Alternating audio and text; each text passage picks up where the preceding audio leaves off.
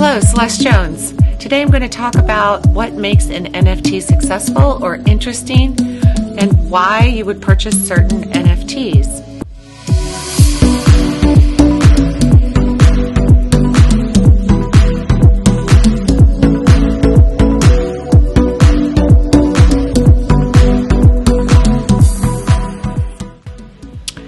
Happy birthday, Bunny, by the way. It is her birthday, her second birthday. Happy birthday, Bunny. One day, I'm going to be able to just make an NFT out of this party outfit. What do you think, Bunny? Anyway, so let's talk about what makes an NFT cool or what makes an NFT marketable. NFTs can be marketable by the connections that they have with the people that purchase them. In other words, when you see something in a store, whether it's a clothing or some type of item, you're drawn to that item for a reason. Maybe it's because it reminds you of something or someone. Maybe it's because you gravitate toward the colors of that particular item, or you like the touch of that particular item. But we typically, unless we're just collecting and flipping, are drawn to merchandise or products that we purchase because there's something about that item that we like. We just like it. We have to have it. Well, NFTs can resonate with different demographics and different people by the stories that they tell. Good NFTs have a backdrop of a story behind them that makes people want to know more. It makes people want to be a part of that community.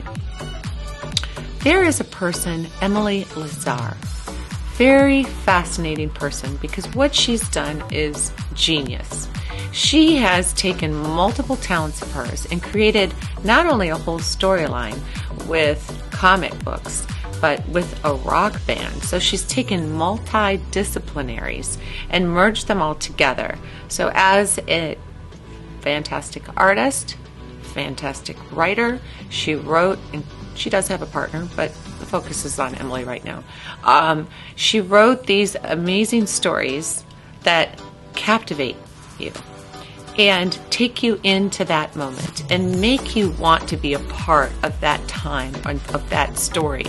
And she has a whole comic book series, and she sings about it. She's actually one of the characters in her bands from her comic book series, September Morning.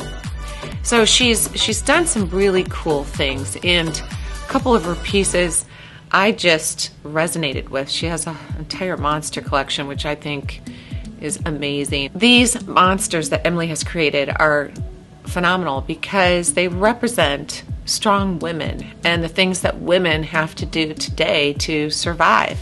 Women have always been strong, but we have unbelievable amount of pressure put on us today to not just be a great wife, a great mother, a great career person, but to really take care of everybody, look a certain way. It's really, there's a lot of pressure in being female. But she has taken these female icons and monsters, and it's something I had to have. I just thought this is so cool, and this reminds me of myself fighting like a warrior in this world today. So check some of these things out with Emily Lazar, A September Morning. Her music is really cool. Her whole approach with the costuming and the staging draws you in and makes you want to be a part of that story. Celeste Jones, thank you. Subscribe to my channel and hit the like button.